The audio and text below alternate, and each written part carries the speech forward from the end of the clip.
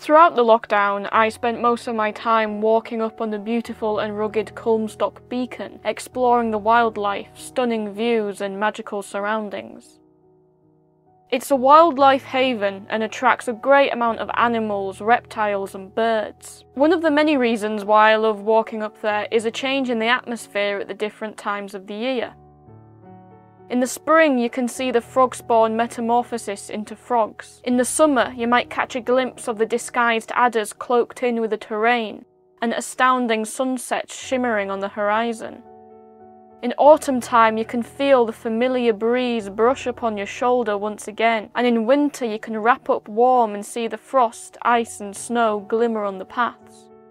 High on the southwest point on Blackdown Common is Culmstock Beacon. It is one of a chain of Elizabethan beacons used for lighting fires to warn of advancing enemies, for example, the Spanish Armada. The beehive-shaped structure was built of flint and was rebuilt after the collapse of the earlier one. The beacon has been lit up for numerous celebrations, including the Queen's Golden Jubilee in February 2002. I loved how the colours in this image connected local history to the broader landscape and nature, which is so important when considering the environment. It felt as though this beacon should be found along many routes, and again connects us to our local history through all of the things that this building has seen.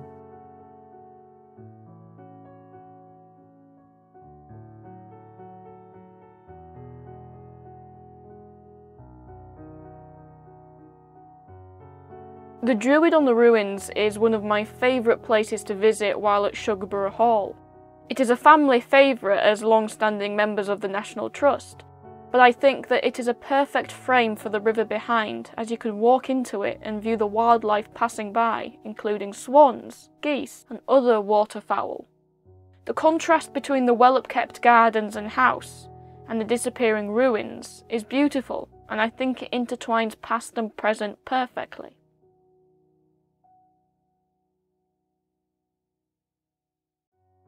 This was a beautiful image that showed how local history weaves into our world like the branches around the folly or ruin. It felt like something magical and the colours made it feel really warm.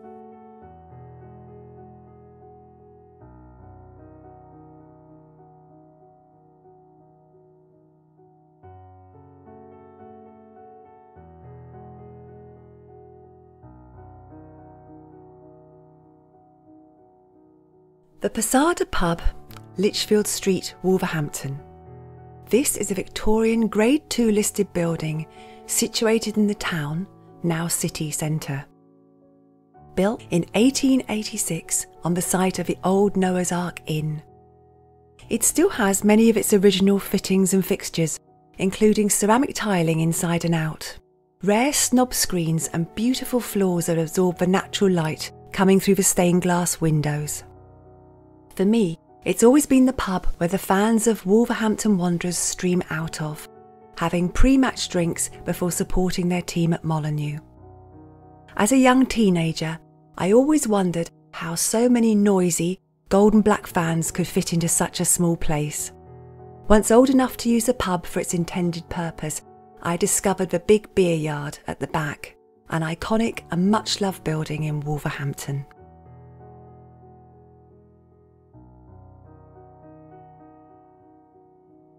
Carol Langford's pub interior perfectly tells the story of years of use by the locals, and we love the tie-in to stopping off on the way to see the Wolves play.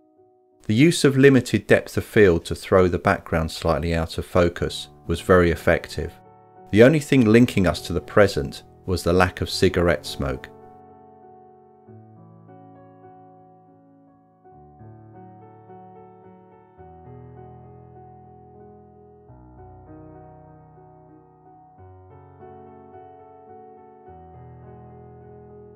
Grade 2 star listed Sandfields pumping station is a forgotten hidden historic gem.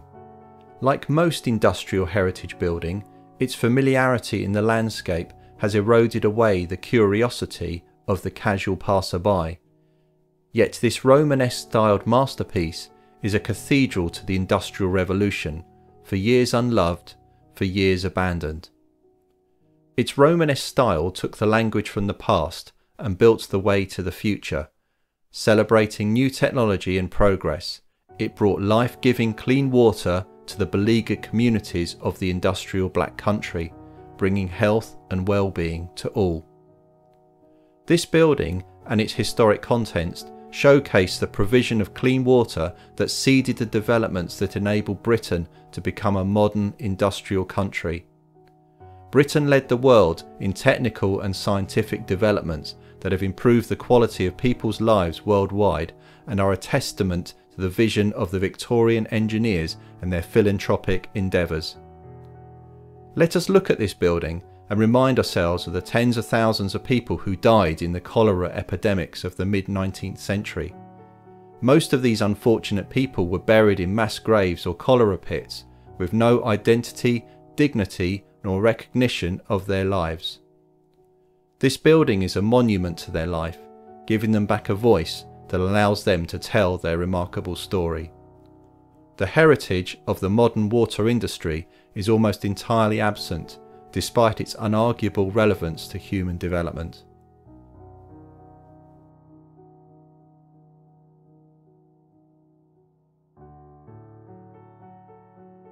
We all agreed that David Moore's evocative picture of Sandfield's pumping station was a worthy winner.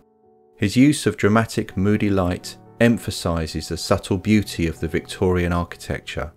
We are much more utilitarian now. The words beautifully illustrated its importance for public health.